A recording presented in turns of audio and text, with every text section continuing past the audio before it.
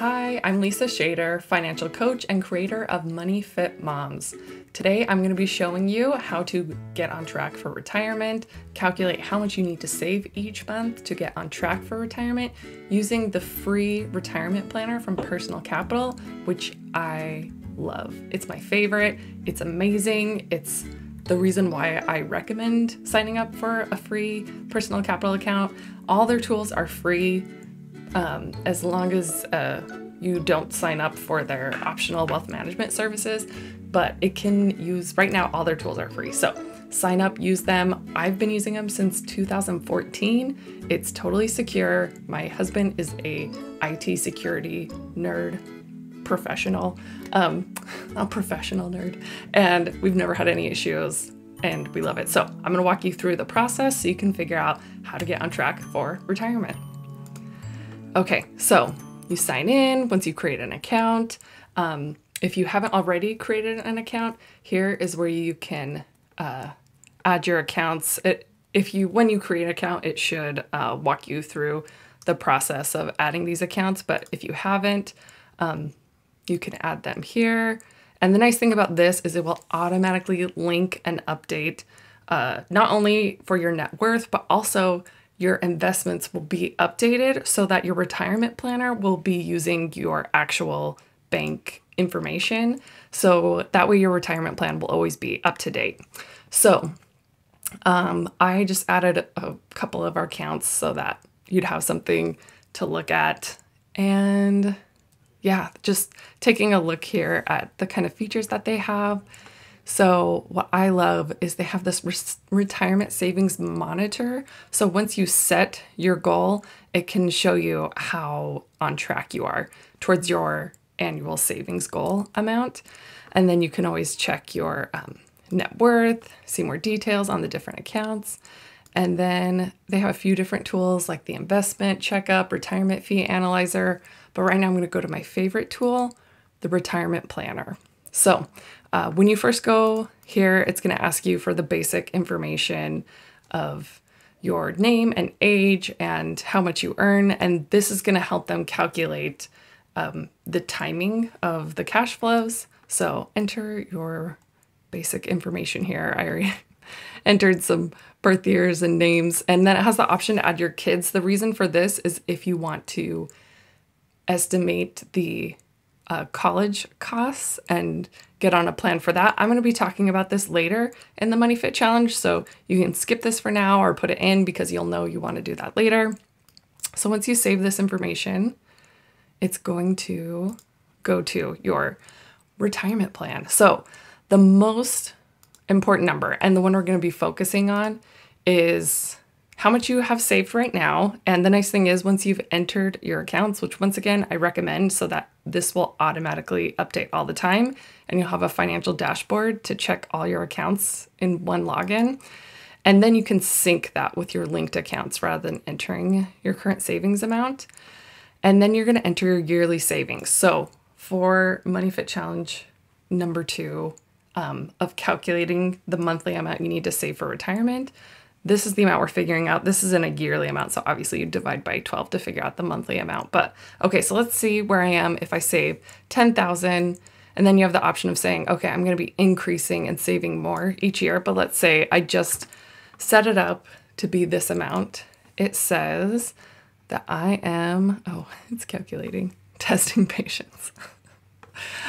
Okay, it is updated with a 67% chance that I'm going to be on track for retirement. And you can see it shows, okay, let's say this is my age here.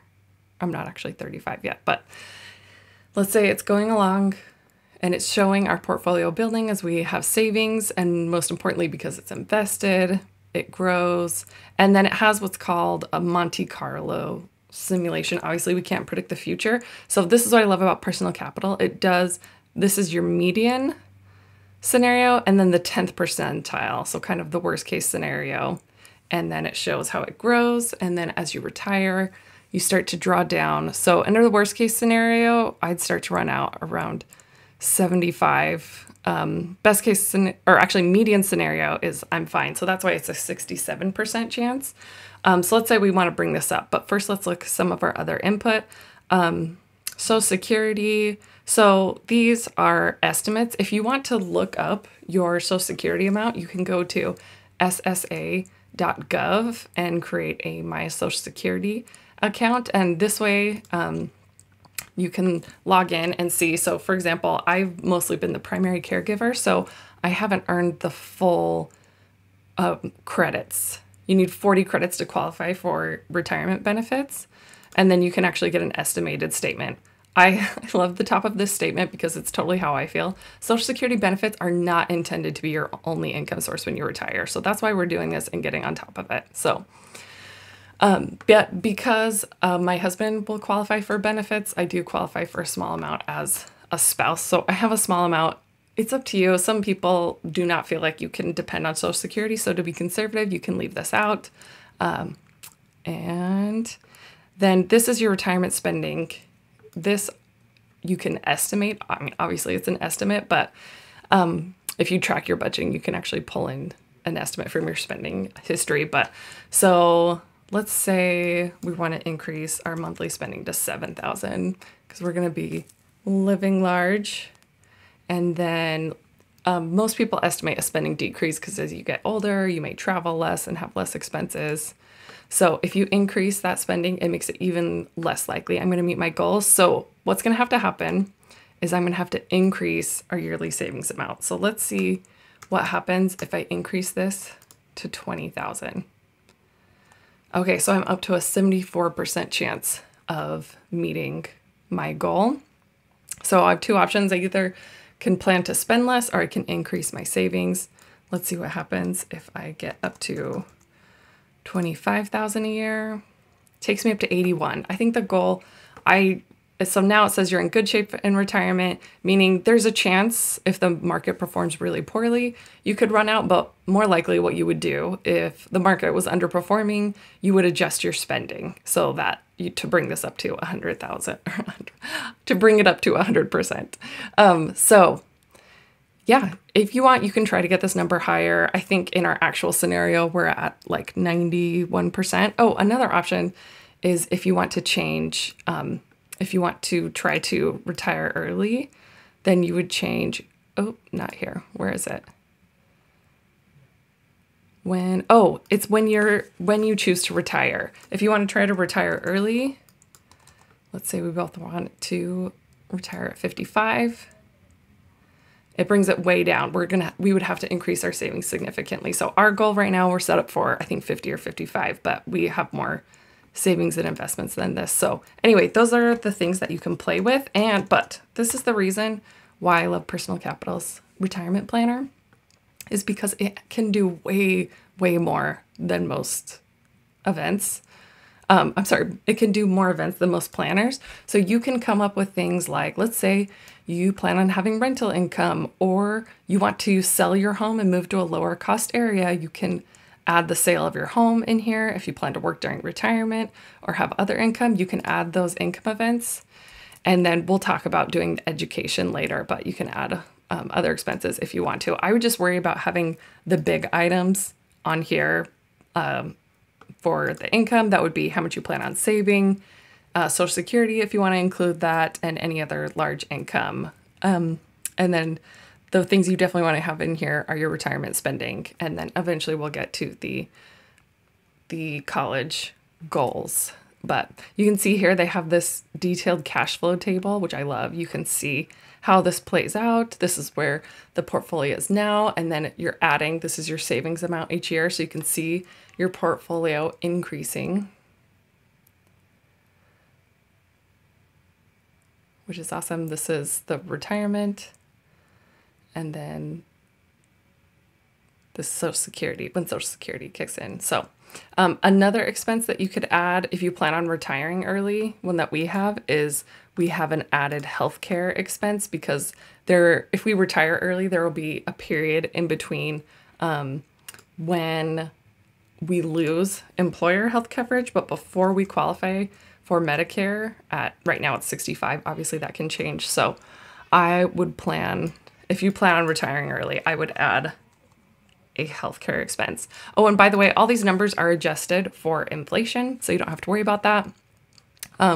This smart withdrawal option is one I have because we do pay for their wealth management services. But yeah, just is some planning to make sure that you draw down from your investments in the most tax advantaged way.